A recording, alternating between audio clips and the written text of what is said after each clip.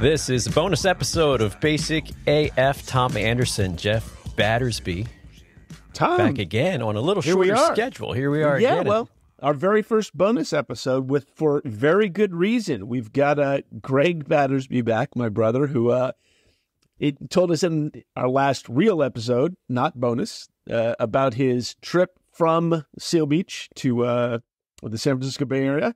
And we figured it only right to talk about the better planned trip, certainly, but maybe some of the foibles that came with that. Greg, welcome. Good to be back. And yeah, I've been back for a couple days. Just everybody. The Conestoga wagon's holding up okay. The oxen are being watered right now. Feel like you're playing a game of Oregon Trail. You have diphtheria, so you die.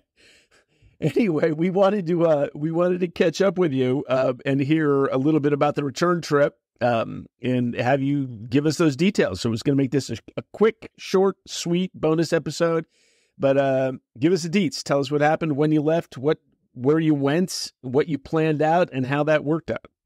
Yeah, so made the trip back on Saturday of last week. Better planned, more educated from my trip up. So instead of taking the 101, which is typically a little longer, and I gave you the reasons why I chose that route on the way up, I took the faster and more direct Highway 5 route down to Southern California. I also, one of the things I learned, of course, was that I need to drive in eco mode. So that's fair. I did that. I also charged to 100% before leaving, which was possible because there's a charger at my mom's house. So I just took advantage of that. So my experience was better. Instead of it taking 13 hours, it took 11. I left at 2 p.m. and I got home at 1 a.m. almost exactly. And some of that was due to waiting at the charging location. So as you know, most OEMs like Subaru don't have their own charging network. So I am subject to the availability and speed of public charging. And I typically go with Electrify America, but had to use some other chargers because those weren't available. And again, we talked about routing to the vehicle or to the charging locations. I used the Subaru app for that. Hey Subaru. And, in some cases it routed me backwards to an Electrify America. Of course, that wasn't an option. So, and there were, just so people know, when you're using a public charging provider, there's a wait in some cases. The worst case was I had to wait an hour, because people were charging. There were, I think, 3 cables, 3 dispensers available.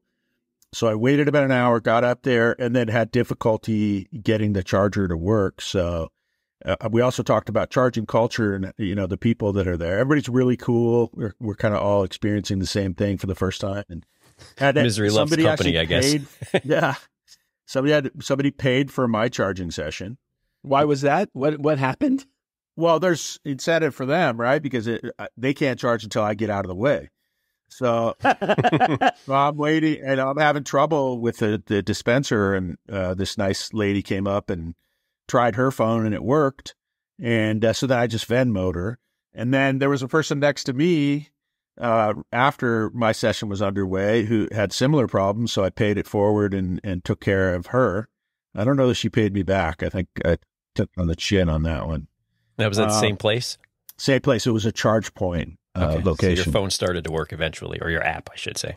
Yeah, I guess so. Whatever the reason was, they're quirky, and I wasn't able to pay for it on my own, but I was able to pay for this other person's at some point. And I think really the limitations for me with this vehicle are the range, obviously the 73 kilowatt hour battery, and the speed at which it charges. So each time I stop to charge, I'm looking at an hour, and that's to get it to 80%. I typically get down around 20%. before I stop to charge. I don't want to go any further than that because I don't want to get stuck. And yeah, it's been pretty consistently an hour to go from 20 to 80. So yeah, cut off 2 hours with my plan, the different route, and driving in eco mode, driving very slowly. I was driving. When you say very slowly, like, what is 55. It? It's 75 on 55. You went the whole way down? I drove at 55 miles per hour wherever possible. Holy smoke. So wait, isn't I-5, isn't that 75 miles an hour? Can't you go 75? In most places. Some places you can go 75, but my main concern was just battery, duration. Sure. I was trying to get as many miles out of it as I could. And so I had to stop, I think it was 3 times versus the 4 that I stopped on the way up. Which you started at 80% when you left Seal Beach rather than 100%. So that gives you a little bit more. Just for as an aside, and we didn't ask this the last time. How much does it cost? How much does it cost to charge each time? Like, what's it costing you? Yeah, usually it's. Just to tell you what I'm spending on average, it's like $12 to $15, $18 at the most. Okay. It depends. Like the cost per kilowatt hour varies depending on when you charge. There's peak and off peak charges, and I think I don't recall exactly what the kilowatt hour price is. So the 1 a.m. charges are fine. Those times that you're sitting at the place at 1 a.m. This is good reason. You're saving 15 cents. You're saving like 15 cents. Totally worth it. Oh boy. So you're paying, say, $15 a charge. And what would be like the average mileage you would get in between? I think at 80%, it's about 180 miles on paper or on the display. What I actually get, I haven't really drilled down and done the math on that, but I think that 180 miles is to 0%, right? And I'm getting down to 20%, so I'm probably getting like 150 miles, something like that, and it's like a 400-mile journey. Yeah, because I was thinking about that. So if it's $15, say a charge up, and we were talking before we started to record about the Crosstrack, which is what I have, and I can get $4.50 a tank on the highway with that, and Virginia gas is less expensive than California gas, so my fill up would be by half, $36. So yeah. California gas is about 5 and change a gallon, but it's ridiculous. I don't know I'm digging the savings, but so I'm back with Subaru discussing what we're going to do. I may end up keeping this vehicle, and that's just going to limit my distance travel.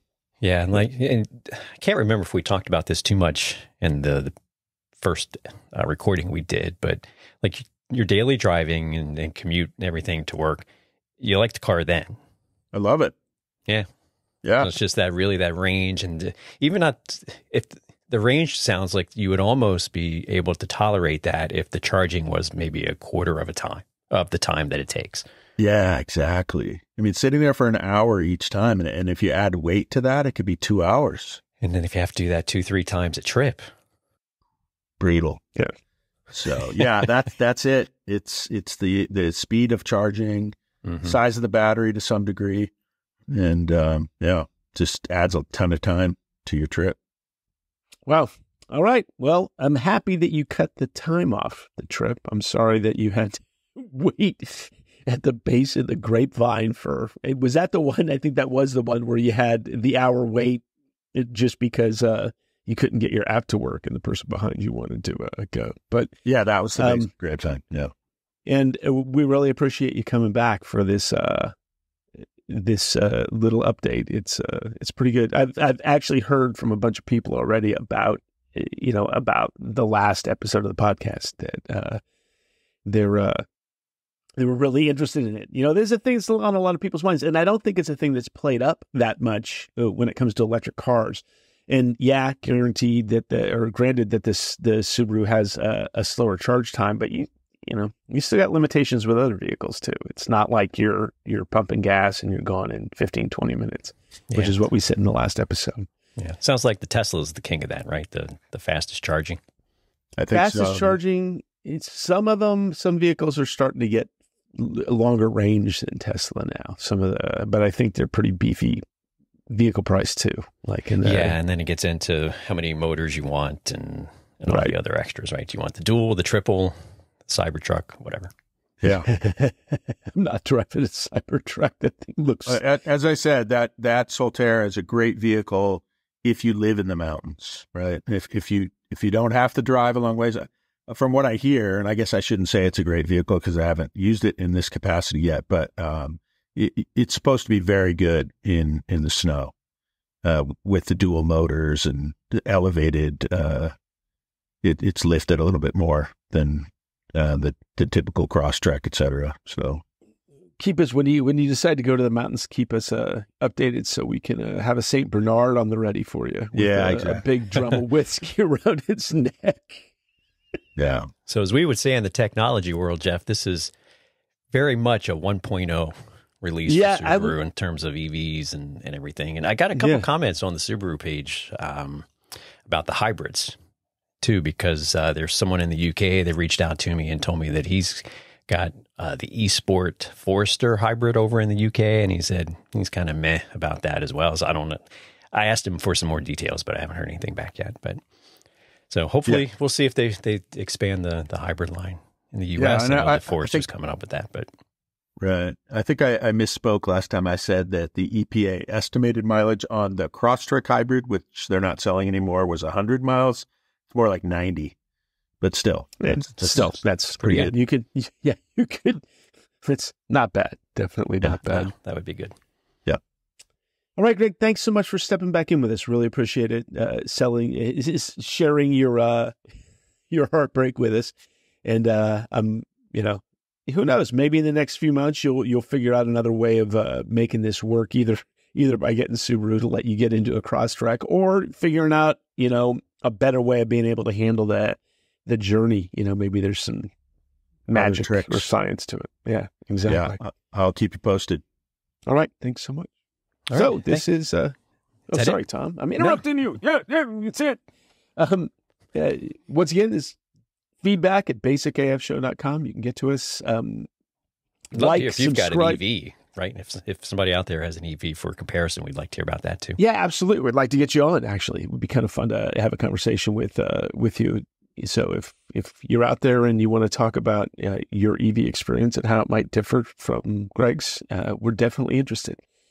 So yeah, that's us, our first bonus episode. And thanks for being the bonus, Greg. Appreciate it. Pleasure. All right. Thanks, Greg. For those listening, have a great rest of your day, rest of your night, and we will talk to you next time. See ya. I